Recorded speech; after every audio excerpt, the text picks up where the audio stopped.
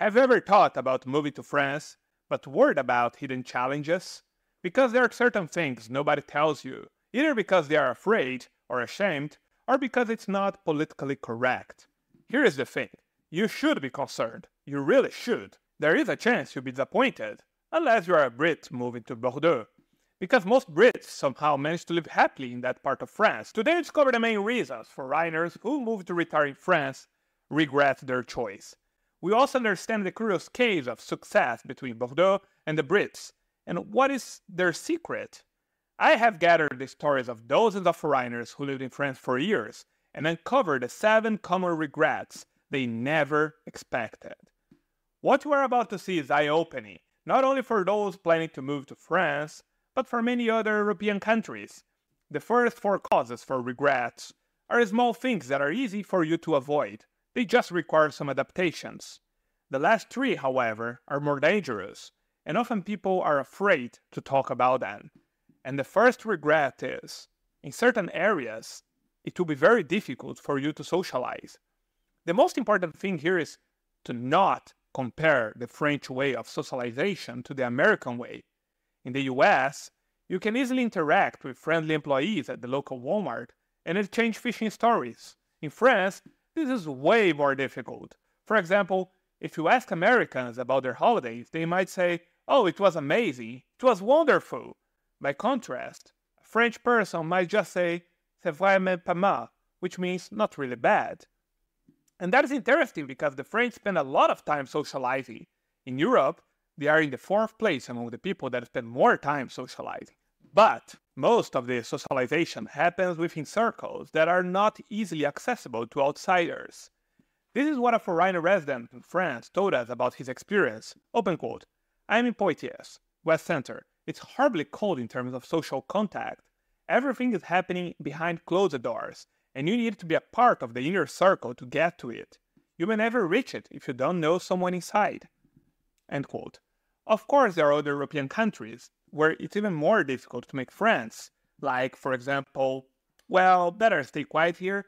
There is also another very, very big obstacle to socializing and making friends in France, but that we'll review in a few minutes, because now it's time for the second reason foreigners regret moving to France: the day-to-day cultural differences that exist in many regions.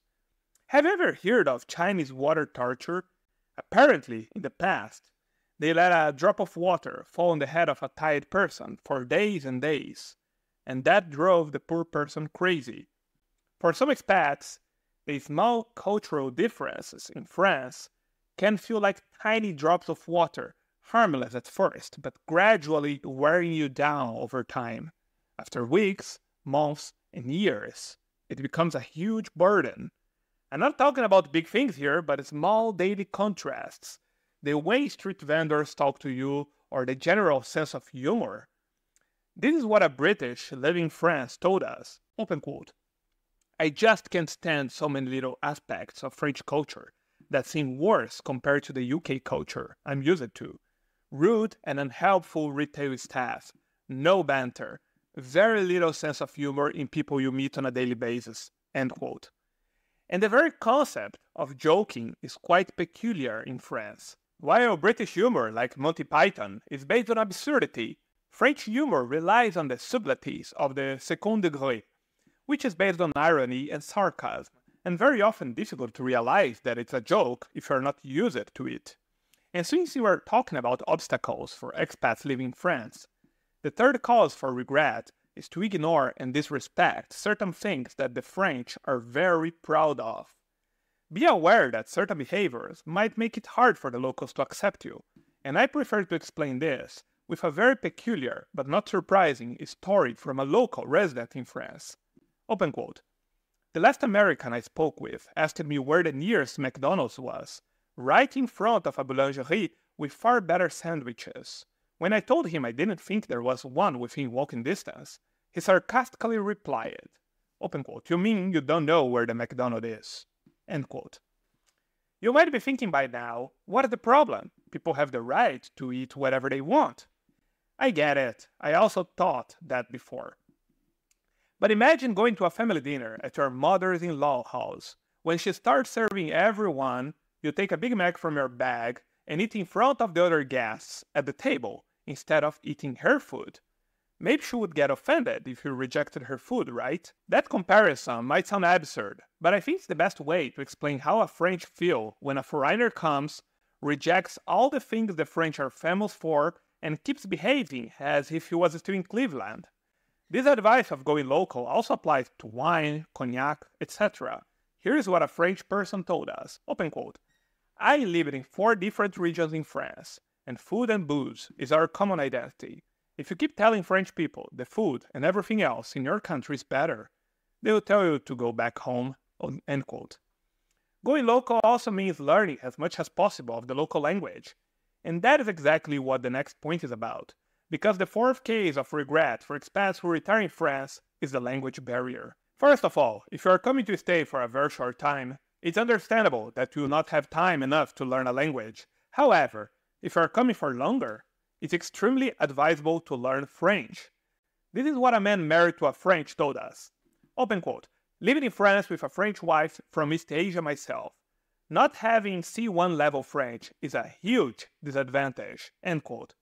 If you are moving to Paris, you can survive without speaking French, but this would limit your interactions with locals. Although Parisians have a fame of being less tolerant if you speak broken French, as a foreigner residing there told us, open quote, "People in second and third tier cities were so much nicer and more helpful when I used the wrong word or didn't conjugate correctly. Parisians, on the other hand, were about it," end quote. In France, only 39% of all people speak English, and they are concentrated in large metropolitan areas. In little towns, simple daily tasks like grocery shopping or visiting the doctor become challenging, and essential services are not offered in English. Furthermore, the language barrier often hinders social integration.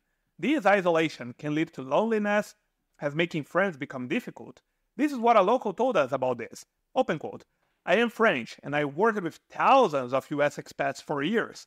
All I can say is learning French should be your top priority. Over the years, the ones who learned the language are the ones who integrated without problems, especially if you're not in Paris," end quote. Another consequence of the language barrier is the impact on administrative tasks. Navigating France's complex bureaucracy is challenging even for native speakers. So here is one thing that I always recommend. If you plan to move to France, especially to smaller cities, be prepared to learn French. In the comment section and in the description, I put the link for a very effective software that I use it to learn French. And this is the secret of so many Brits that live in Bordeaux. They speak French.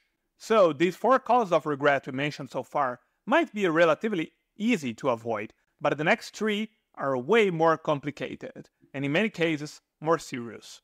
But before we enter the top 3, I would like to ask a small favor. If you enjoyed this episode, please hit the like and subscribe buttons. So we enter now into the real deal breakers for many expats who move to retire in France. We start with the cost of living. France nowadays is the 13th most expensive country in the world. It's more expensive than richer countries like Sweden or Germany. It's even more expensive than Luxembourg, the richest country in the world. How is that possible?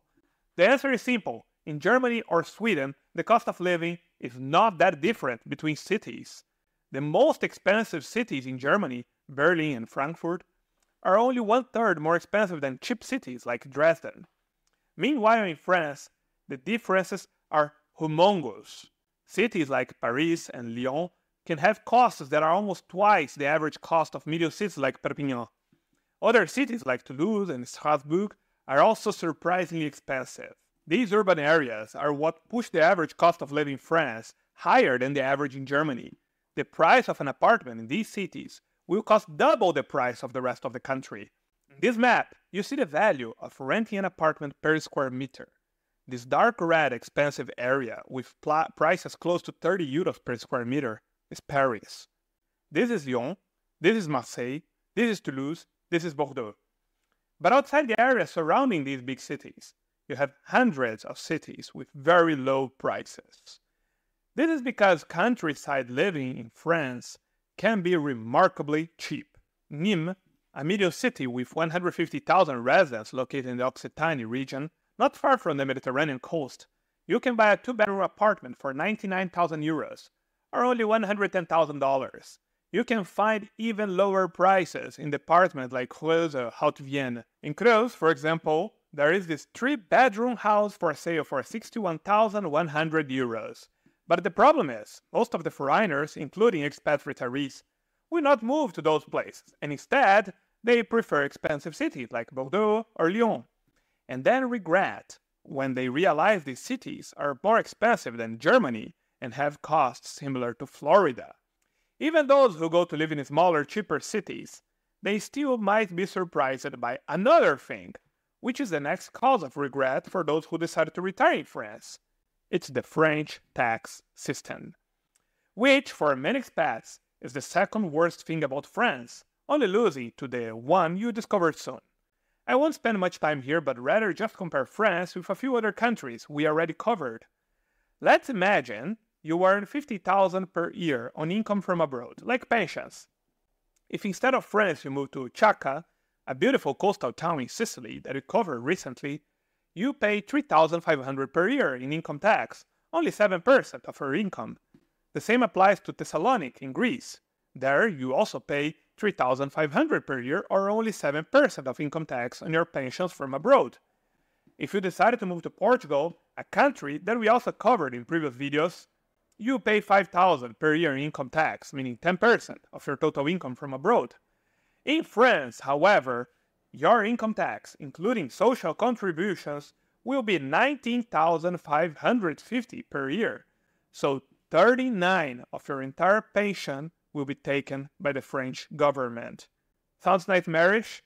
Well, but the high taxes are not the last thing that causes retirees in France to regret, because the last, and in some cases, the biggest reason for regret for some expats who move to France is the increasing violence. Before jumping to numbers, I want to tell the personal story of a foreigner in France. Open quote. I had many dodgy encounters, and was even beaten up by 6 men who stole my phone at night in a dark street. I know a lot of women who were harassed on the streets. It's not Brazil, for sure, but still even I, as a man, was scared to walk back home after bars closed. End quote. We all know that violence increased in France, but the mistake most foreigners make is talking about violence in France in general terms. Crime and violence is very location-specific. More location-specific than in the US, and more than in most European countries, except maybe for Belgium. That means that most of the violence and criminal occurrences in France occur only in certain places. Look at this map. These red dots are where most of the robberies are concentrated. They are all big cities. It's not a matter of population, as these are proportional numbers per 1,000 residents. So in larger cities in France, you have a much bigger chance of being victim of a crime. This is what a resident in Toulouse, another large French city, told us. Open quote. I lived in Toulouse for about 10 years and left for the Netherlands partially because of how unsafe France has become. End quote. And Paris is even worse, because in the French capital, you are 19 times more likely to be the victim of a crime than in the countryside. Even in Paris, however, there are some relatively safe areas. If you want to understand more about what happened there and how Paris became as dangerous as some parts of Latin America, check this video here on your left. And remember, avoid the Gare du Nord during the night.